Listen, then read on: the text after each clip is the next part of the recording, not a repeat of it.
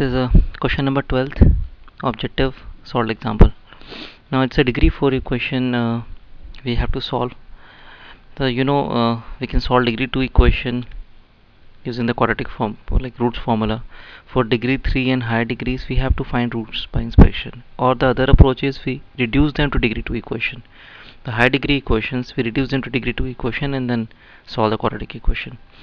So this is a problem where we are going to reduce it to a degree 2 equation.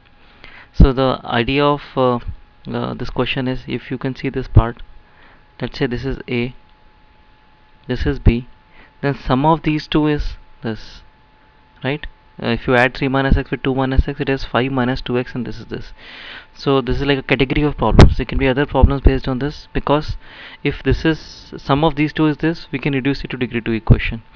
It becomes a to the power 4, b to the power 4, and this is a plus b to the power 4.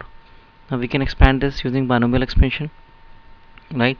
4c0 into a to the power 4 plus 4c1 into a cube into b plus 4c2 a square b square plus 4c3 ab cube and then 4c4 b to the power 4, right?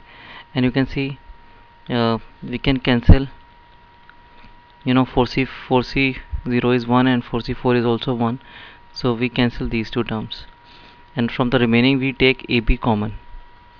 So left over is a 4a square plus 6 times ab plus 4 b square equal to 0, right? So either a equal to 0 or b equal to 0, or we take 2 out, 2a square plus 3ab plus 2b square equal to 0.